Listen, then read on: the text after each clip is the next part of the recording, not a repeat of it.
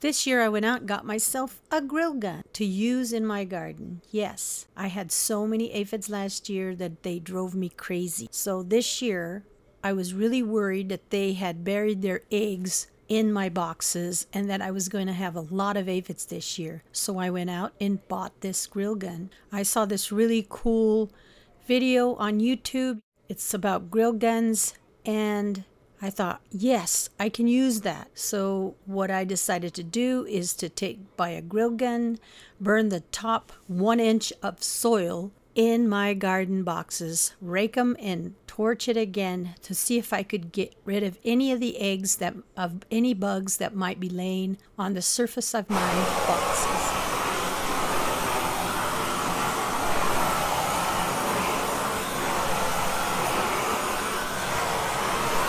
Torch and heat the ground about 1 inch in, so if there's any bug eggs or anything near the surface that it'll be burnt away.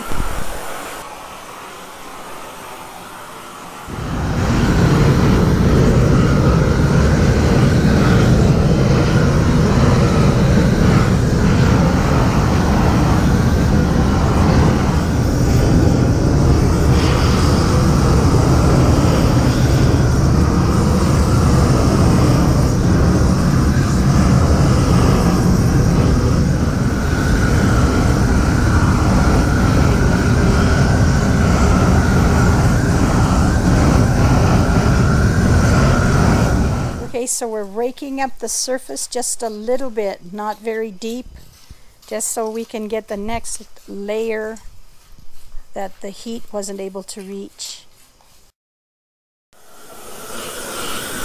Okay, we're going again through the same box for the second time to get the layer that we have just raked up.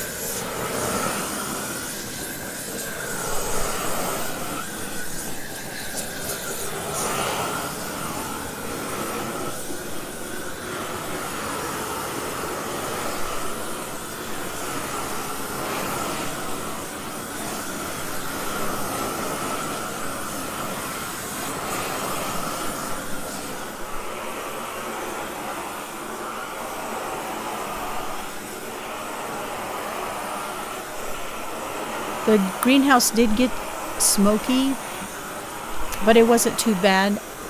But I have tons of windows on both sides of the greenhouse and also have a front door and a back door. And we kept that open. It was a windy day, so it pretty much took care of the smoke.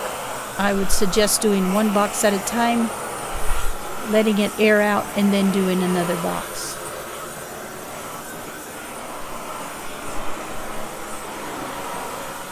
This is the first year that I've tried this. This is my first grill gun.